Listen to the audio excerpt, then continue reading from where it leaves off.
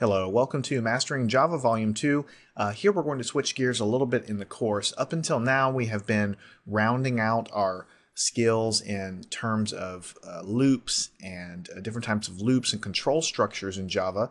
And that's very important stuff. We've done a lot of examples to get you comfortable with how to use the while loops and the do while loops and the for loops and the if statements and all of that stuff. But now I really want to change the direction of the latter half of this course a little bit.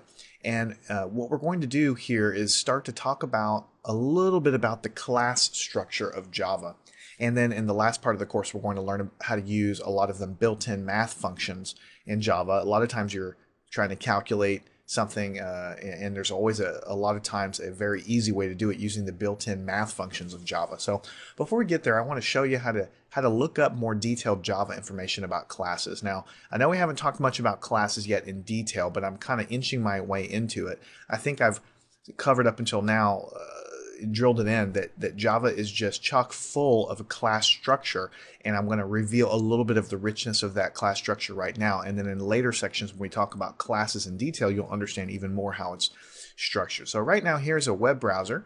If you go to this web address, docs.oracle.com, java se/7/docs/API, the 7 here means this is Java version 7. That's what's current as of the time of this particular course. API stands for Application Programming Interface. And so basically it's a bunch of documentation about how Java is structured. So when you go and hit enter there, you're taken to a page that looks something like this.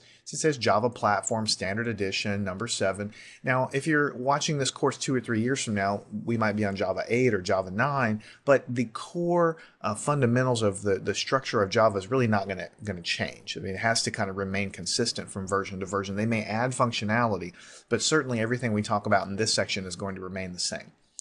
So the reason we don't show you this stuff in the beginning of a course is because it's extremely detailed. Look at all the stuff here. You can go, your eyes can cross when you're starting to look at this, and when you don't know anything at all about Java, it's completely overwhelming to start looking at stuff like this.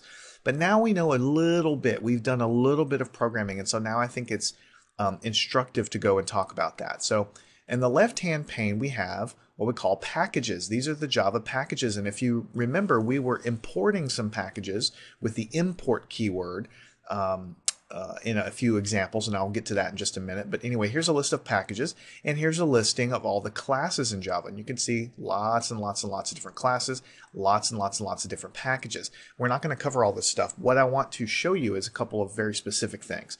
If you scroll down here, you'll find a Java package called java.lang. That means java.language. That is the fundamental Java package that's always available to you to use in your programs, even without importing anything.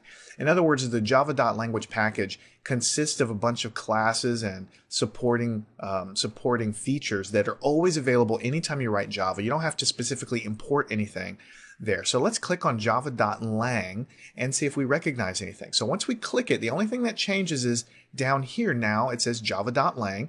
We have something called interfaces. We have something called classes. Now again, I know that we haven't discussed a lot of details about what a class is. We're going to get into that a lot more later, but you can think of a class as a template. It's when you basically are defining a template for how something's going to work. So you can see in Java we have templates that define what Booleans look like. We've talked about Boolean data types. We've talked about characters. And so on. There's floats down here, there's integers down here, and so on. So these are the classes that are wrapped up into this java.lang package, and all of these classes are always accessible to anybody writing a Java program. You don't have to import anything extra. If you're going to use any other methods or classes in any of these other packages here, then you need to import it using the import keyword. And if you remember back when we were using the scanner class, we had to actually put an import keyword before we could use it. So that's why we had to do that. We'll get to that a little bit more. So let's go ahead and click on java.lang again. You can thumb through here and kind of read a lot of stuff, but what I want to show you is the system class. There is a system class inside of the java.lang package, and you can see we're looking under classes. So if we go to system, remember when we try to print something to the screen, we do system.out.println. So what we're going to click on is System here, and this is a class called System, and then there are methods. See, there are methods here that are a member of this class. So everything's like a tree. At the top, you have the packages, which are collections of things. And then you have the classes, which are sort of templates for how things are going to work. And then under that, you have methods, which are these subroutines. If you've used any other language, you can see that there's lots of different subroutines that work. You have something that runs something called a garbage collector. You have something that returns an unmodifiable string map view of the current system environment. And all these things they're not going to make sense until you really have a need to drill down and figure out and use some of these detailed methods. But there are thousands and thousands of methods that are available in all of these different classes. Now, which method have we used the most? We've used system.out.println. So we could scroll down this page and figure out which method is the println method, or we can just drop this guy and go to find on this page. I've already typed in println. So let's go and hit down, and you can see that on this page we have an in and we have an out, because remember, we can also do system.in and we can also do system.out. You can see some information related to how this thing works, and I don't expect you to understand all of it, but I'm trying to show you where the information is so that as you learn more about Java, you can come back to this and understand and learn more about it. It tells you that print stream out is the standard output stream. The stream is already open, ready to accept output data. Typically, this stream corresponds to the display or another output destination specified by the host environment or user. In other words, if you're using a regular computer, then system.out.println is going to output stuff to the screen, is what it's trying to tell you. And it gives you a little example here. And then it tells us that there's even more information. It says see also print stream .println, printstream.println boolean, printstream.println char, printstream.println, and so on. If you remember the println method, we can print integers in there, we can print floats, we can print characters, we can print regular text and quotation marks. We can string these things together with the plus sign. So it's a very versatile function that can handle lots of different data and put it to the screen. And this is showing you the richness of the println function, telling you that really there are sort of different ways in which it handles the data. For instance, if we click on the one that says println parentheses int, that means integer. We click that, then it's telling you it's println, but it's accepting as an argument an integer, and it says it prints an integer and then terminates the line. This method behaves as though it invokes print with an integer and then println, which means you get a new line. You have something similar for long variables, right? Which are decimal points, right? So it behaves as though it invokes printing a long variable and printing a blank line. And then we have something for floats, we have something for doubles, and so on. So you see, a lot of this stuff is transparent when you're using println. You don't have to worry about this stuff. But behind the scenes, the creators of Java have created the interfaces for the println function to understand how to print integers to the screen, and to understand how to print longs to the screen, and to understand how to print floats and doubles. And we could go down here and look at all different ways in which later we'll talk about strings, how the println function handles strings. All of that stuff has to be defined by somebody, and it's defined by the creators of Java.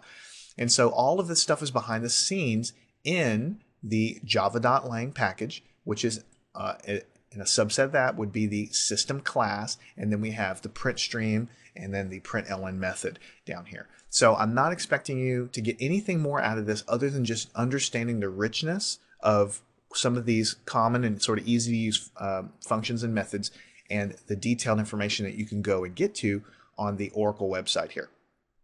All right. Now, we said that this was the java.lang package. We didn't have to import anything. We can always use a println function because this package is always available. All of these classes are always available. If you click on any one of them, you'll see lots of methods and things that you don't quite understand yet, because we haven't talked about constructors. But there's methods here that deal with this enum class here, and those are things that are always available because they're inside the java.lang package. So you can kind of think of them as being the most important or the most commonly used methods and functions inside of Java. But let's go to something that isn't quite so common. Remember, we used the scanner class, and when we did that, we had to type in import java.util, right? So java.util, remember we had to do that? So let's click on that, and when we go down here, we had to type in import java.util.scanner. If we go down and look in the classes that are a part of this package, if we go down to the S's down here, we see a scanner class. So this is giving you a listing of all of the different classes that are part of the java.util package. If we click on scanner, it tells us it's a class called scanner. It tells us that we import it like this, java.util.scanner, right? And then it tells us some information. It says, for example, well, actually, we can read this here. A scanner breaks its input into tokens using delimiter pattern, which by default matches white space. Resulting tokens may be converted to different data types. So that's the way that scanner can read in integers and floats and other things. We've kind of done that before. And then it gives a little bit of example code. We define a scanner object, new scanner system.in. We've been doing that in all of our programs. And then we go and take an integer and assign it to the next integer available at the scanner there. So you can get some example code. You can read about different input-output cases. There's a lot of information here, a lot more than we have ever had to use in any of our programs. But if you look here, here's has next integer. This is what we've used before to figure out if there's another integer waiting for you. Has next float. This is what we figured out. It says returns true if the next token in the scanner's input can be interpreted as a float using the next float method. So we've used a lot of this stuff, but I'm trying to show you where a lot of this information comes from. If you need to look up a class, the best bet, in my opinion, is to jump onto the Oracle website, go down here, and then you can click on any of these things and start to see examples of how it's done, what it takes as an input, what it does as an output, and so on. So that is an overview of how to use the website. There are far too many things here to go into detail over, but I wanted to show you the classes. I wanted to show you the basic packages and sort of how to navigate. Now what I want to do is go back to the java.lang package and show you a very important class. Under classes, we will look at the math class, right? Look at the math class because we're going to be doing a lot with that here in the next few lessons. In the math class, if you scroll down, method summary.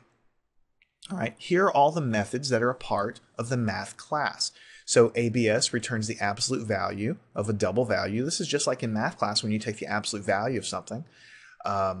We have arc cosine to return the inverse cosine of a number. We can scroll down here and we can see we can do floor, which is kind of like rounding. We can do, what else do we have down here?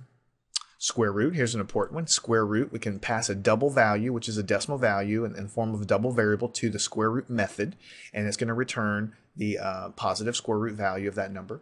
We have hyperbolic functions. We have tons of functions in here. We're going to go through these and understand a lot of them because they're important to you to learn how to use the basic math functions inside Java. But what I want to do is that as we go through the next few lessons and learn about the math functions of Java, just remember that you can come here and you can always learn about how to use any of these. For instance, if I wanted to learn how to use a logarithm, right? I could just click on this method called log, which is a member of the math class, and then it'll tell you it returns the natural logarithm base e of the double value. And it gives you some special cases and so on.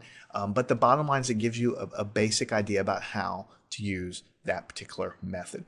So this website's very, very important. Here's your packages, here's the classes, and then you can get information about the classes, how to use them, basically how everything's organized. You can go and poke around here and start learning about all the richness of Java. We're not going to use a lot of this in the short term, except for the math functions we will be using pretty soon. But I wanted you to understand where you can go for more detailed information, because as you learn more about Java, as you learn and look at example code on the web or maybe in a class or something, in your an exam or something, you may have a need to go and look that class up. And in my opinion, the easiest way to do that is right here on this website.